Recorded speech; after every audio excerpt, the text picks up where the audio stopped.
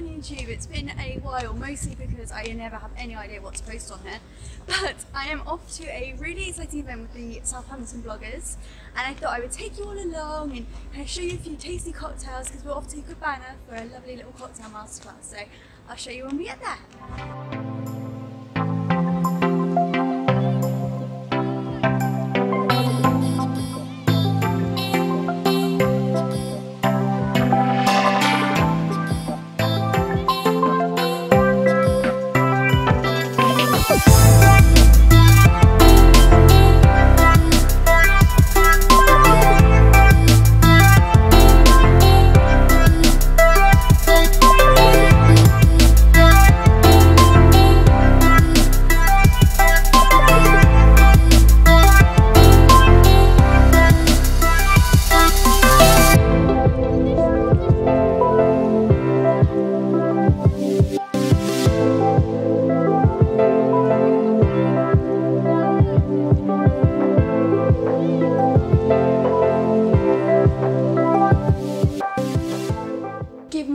It's the morning after Cabana. I got in really late last night, so I didn't really want to vlog anything. It was quite dark as well, so I was a bit tired, so I kind of went to bed.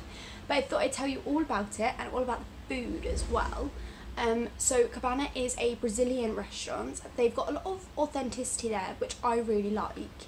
You kind of felt, it didn't feel too commercial when you were sat in there. It felt quite authentic with like the decor and stuff, which I think is really nice.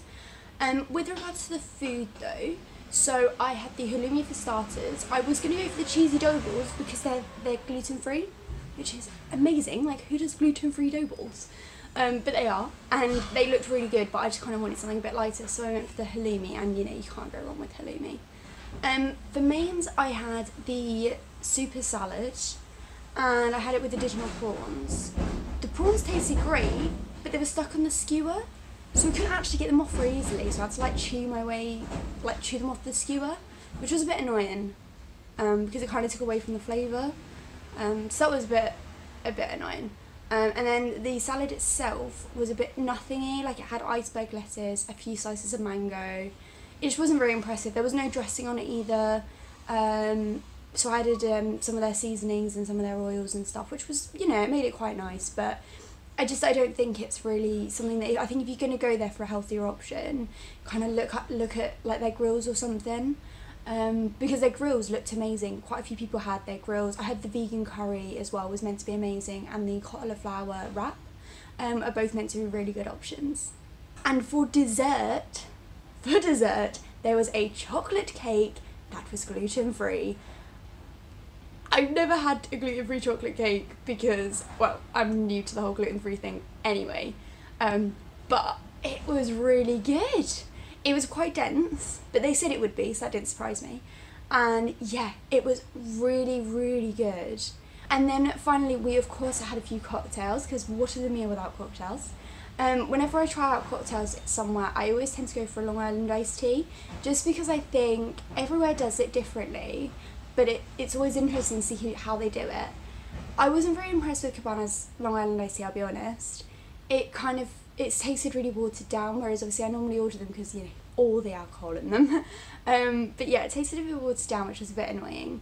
And it wasn't as spectacular as some of the other cocktails. So for my second one, I went for a Jungle Fever, and it came with gummy worms. Yeah. And that was really cool. And yeah, that just tasted really sweet. So yeah, that's it from me for today's video. I hope you enjoyed it. If you like seeing restaurant reviews and if you're interested in seeing more, then let me know in the comment section below. Drop me a thumbs up as well, because that's always quite nice, and subscribe to my channel if you're interested in seeing my content a lot more. But yeah, I'm sure I'll be back on here soon. Thanks very much for watching. Bye.